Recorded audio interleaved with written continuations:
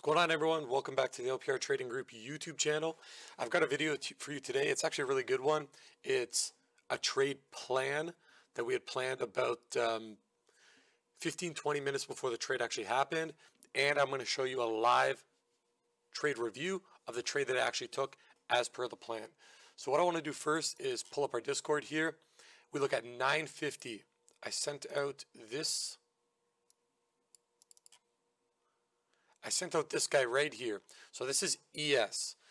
We were currently in a long trade from this area, this 3874, and I said I was looking for ads if we get a pullback into this pre-market low area, especially if we can make lower lows below pre-market low, trap a few sellers, stop out a few buyers, and then we can get long in this area and look for the high of day break. So this is what I posted, this exact chart here at 950. If we go to the charts here, this is approximately when I posted the chart. Okay, right around 950. And I still have the drawing on the chart right here. As you guys can see from the drawing, it did exactly what we thought it was going to do. Pull back, break the pre-market low, hold, reclaim, go for the high of day break. So let's keep this one short and simple. I'm going to pull up the recording I have here. Now, just to let you guys know, I record all of my trades every single day, just so I can go back, review trades, and see what I've done right and see what I've done wrong.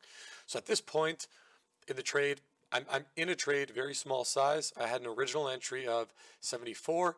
I added some down in this area where you see my mouse cursor. That's why my average is 79.75. I end up stopping out of this position. So I'll fast forward a little bit. You can see I don't have a trade on anymore. I stopped out. I got back in at 83.75. We're dipping below the pre-market low as I thought, trapping shorts, stopping at weak longs. So I get back in the trade. Very small. I also stop out of this trade. So let's fast forward a bit. Here's my stop here below this low. Now I'm stopping out of this trade so I can get a better average. I can get a better entry if this trade wants to set up again. So now I can see, we'll pause this here. Now I can see on Jigsaw, on our auction Vista, we're starting to absorb some sellers up in this area. We had a lot of buy pressure coming off these original lows here. This is the area we're starting to absorb again. We're below the pre-market low, which was as per our plan. So this is where I want to try and get back into the trade. It's exactly what I do. I get back into the trade at 38.7950. We'll hit play on this again. Now, as this trade starts moving to the upside, I actually misjudged my profit target. I was looking at cumulative delta here, which is down at the bottom, and it was relatively weak. As price was going for the high break, cumulative delta was not as strong as I would have liked it to be. So I actually took my partial early and I cut the rest of the trade early. My final target on this trade was actually pre-market high at 39.54. I'm going to tell you right now, this was a mistake on my end. I don't mind so much cutting the first piece early because I could see sort of pieces of my puzzle not coming together as I would have liked or as I would have expected. But to cut that runner so early when I was break even, big mistake. This is not how I trade. This was just simply a mistake. So I put an order out there at 39.0850 for first target, and I want the next one. You'll see me trying to get an order in here at 39.3775. Okay, this is the one that I should have let go no matter what.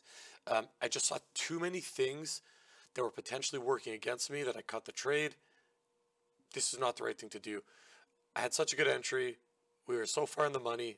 It was a free trade. It was a mistake. We all make mistakes, and this is a mistake I made. So let me fast forward the video a little bit. So we're going for the highs just like our plan says. Pushing. Our target's up there at 39.0850. And we take that target a little bit early. I took that target at 39.05, okay? So we took that off at 39.05, which was right here. You'll see me drag this down into 39.05s, 39.04s. Okay? So we get that target. Now we go for this high day push. This is where I got scared. Why? You see price right here making new highs, CD making lower highs. I was fearful that sellers were going to come in over the highs, sort of failed breakout where a lot of bad retail gets trapped, and sellers were going to take over the shorts here and really roll this thing over, possibly down to the lows.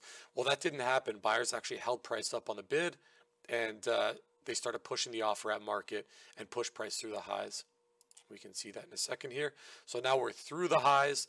Again, hindsight's 2020. I should have kept my target in at that 39.53.75. It is what it is. We just go back, review our trades, learn for next time. How do we get this trade? Why do we take this trade? And how do we mark up this plan?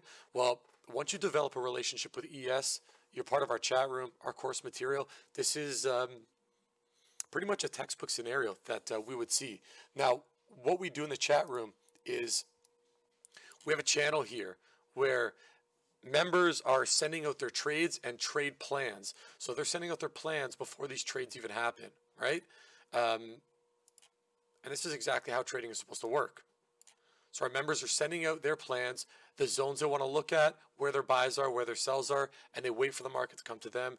It's really just that simple. Instead of being super reactionary, you have a plan. You're sitting back, you're waiting for the market to do what you want it to do, and you execute as per your plan when it comes to fruition. With that being said, we'll keep this video short and sweet. I just want to show you guys that sort of plan the trade, trade the plan type thing that we practice in our group. Like, comment, subscribe. I'll get back to every single comment when I see them. And if you have any questions, let me know. Cheers.